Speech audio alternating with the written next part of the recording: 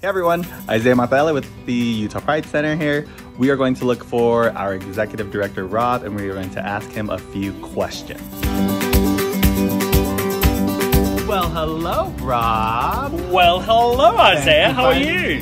Here. I like being a little fancy in the garden and communing with our new bees and saying my good days to Queen Beyonce.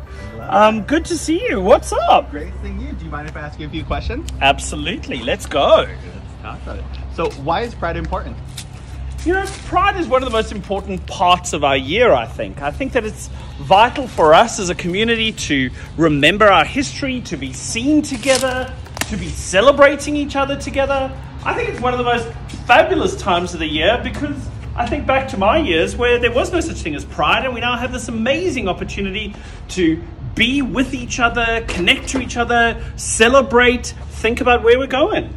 Fun. So what is the Utah Pride Center doing for Pride this year? Funny you ask. It is all happening. Pride Week is going to be totally crazy, something completely different and COVID safe. And I think that it should be different and unique. We've had a bit of a strange few months. So I think our Pride Festival should reflect that. So we've got a few things happening. We've got a Pride Story Garden happening. We've got the Rainbow March and Rally going on. We've got Pride Month proclamations and flag raisings by the mayors. We've got the interfaith service. It's going to be wonderful. So tell us more about the Pride Story Garden. What is the Pride Story Garden? Well, I think that this is going to be one of the most exciting things happening. You can see I'm busy packing up here with all the stuff that we're getting ready for that Story Garden. So the Story Garden is a way for us to celebrate and remember our community and our history. So we are creating 20 different spaces with 20 different stories. We wanted to do something on Washington Square. We wanted to make sure that it was on the weekend that Pride is traditionally held in Utah. And we wanted to make sure that it brought community together and was something that was COVID safe. So we've created 20 different spaces with 20 different focus areas. It's going to be interactive, it's going to be fun, and it's going to be educational. Isaiah, we've been reading some of the stuff that we've got in the Story Garden, and I have to tell you that I did not know that the word pride, one of the things that historians say is that it actually was first used in 1967. It was initially personal rights in defense and education, PRIDE. Now, I have to tell you, I've been in the queer world for quite a long time. I did not know that part of our history, and I think we should all learn a little bit more.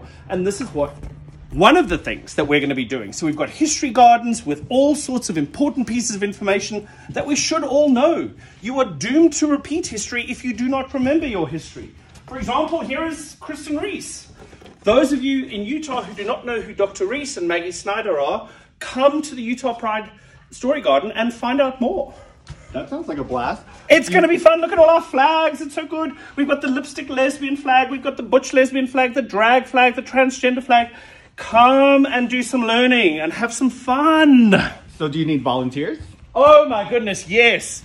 Please come and volunteer. What have you been doing for the last 12 months, 14 months? You need something to do. You need something fun. So go onto our webpage, volunteer.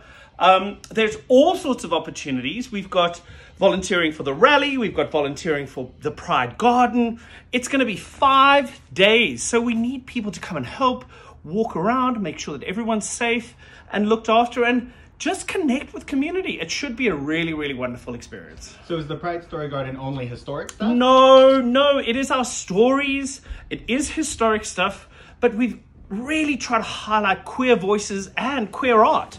We've got all sorts of artists from all over Utah coming together to bring their art and their perspectives to this garden. So while, yes, you're going to be reading history and yes, you're going to be having a fun time interacting, we're also going to be highlighting queer artists and performers. This is a painting by Bill Lawson. It's called Coexistence. We love this here at the Pride Center. We want to highlight these queer voices and BIPOC voices. Another important artist in Utah, of course, is Trevor Southey. Trevor Southey's been an incredible artist, community member, and what he brought to our community for so many years was vital to the growth of the LGBTQ community in Utah. So we want to highlight artists and their voices and their ideas and their beautiful works of art. So come along. They're 2 huge gardens all focused on art. It should be fun. So what spaces in the garden are you looking forward to most? Well, we wanted to make sure that the garden was fun and interactive. We've got all sorts of spaces that create some sort of interactive element.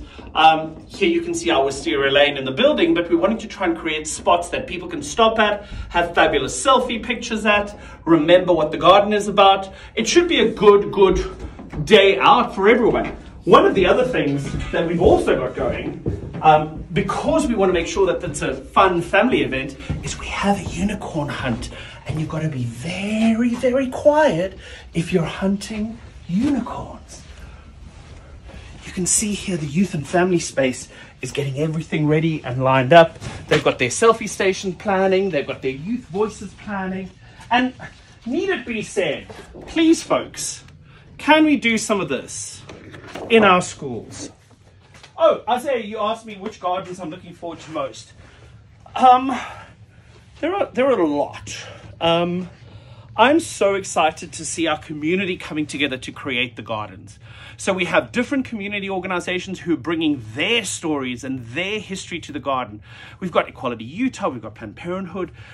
It's going to be really, really fun to hear about the other wonderful LGBTQ organizations and supporting organizations who all help contribute to this community. We've also got a garden focusing on BIPOC and the queer BIPOC experience. It's actually called Salt Lake City is Burning.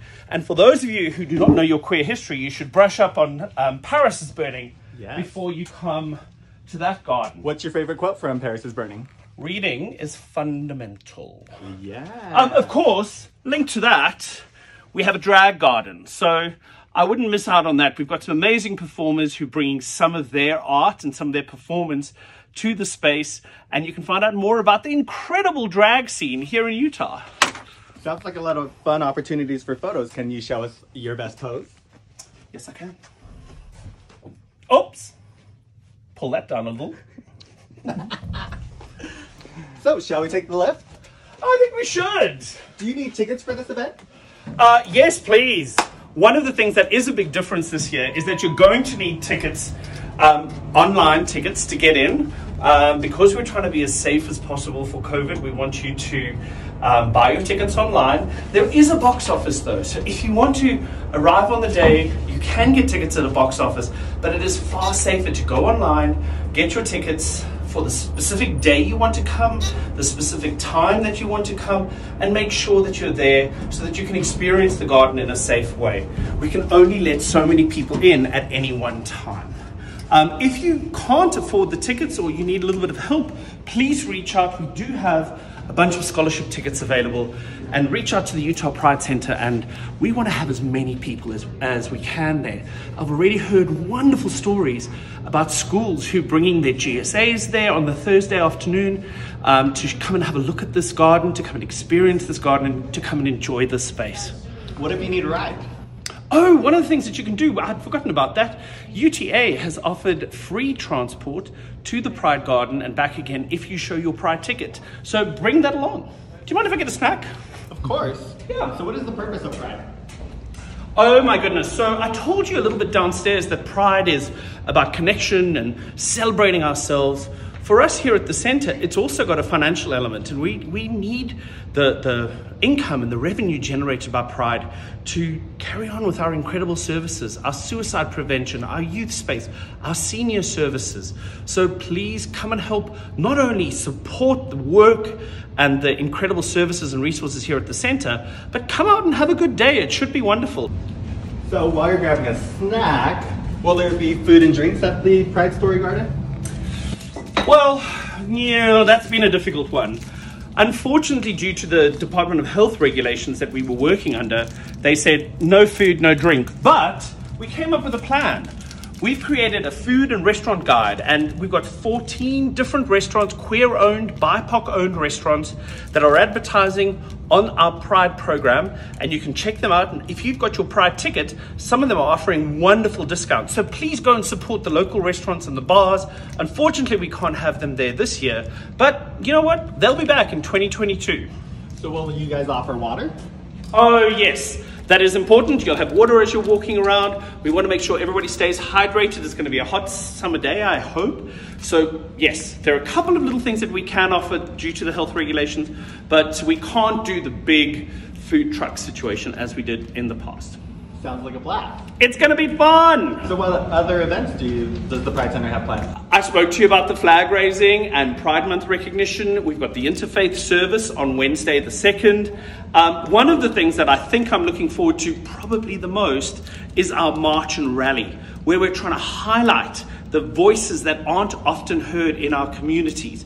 So we've got the transgender voices, we've got POC voices, we've got BIPOC voices, we've got bi voices is what I meant to say, and really trying to make sure that those individuals whose stories and voices need to be heard are celebrated at our rally. It's going to be up at the state capitol. It's going to be wonderful. And from there, we're going to take our posters and our march memorabilia, and we're going to march down State Street, telling people what the concerns are of the queer community and highlighting those issues and making a list of demands so that we make sure that as leaders hear us and as leaders see us, they know where to take action and how to take action. So what are the dates for the Pride Story Garden again? So Pride Story Garden is on the 3rd of June. It runs the Thursday, Friday, Saturday, Sunday, Monday. It's crazy. It's going to be fun. Please come out. There are a bunch of other events that are happening around Pride. I know that the Sun Trap is doing some cool events. And I also know that Todrick Hall is in town. And the Todrick Hall event is also part of going to be supporting the Pride Center. So we're really excited about our community coming together to support our work here. It's going to be cool.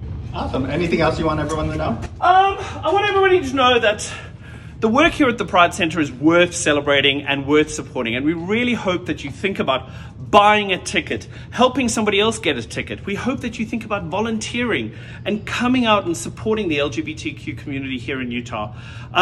It's incredible work. It's exciting work. Our team up and down here through the building, our incredible volunteers have worked really hard on creating something which we think is pretty special and quite unique in the USA at the moment. We were one of the few Pride Centers to do something big and splashy and community focused last year through our road rally, and we are determined to be leading the rest of the Pride Center pack again this year in 2021. Now, if you'll excuse me, I've got to put on my work clothes and I've got to get to work. So, in the words of the remarkable Miranda Priestley, that is all. Bye, Rob. Thank you. All right, everyone. So it seems like there's a lot of work to be done. So head to utahpridecenter.org to get your tickets, to buy your yard signs, and to volunteer. See you guys all at Pride. Have a great one.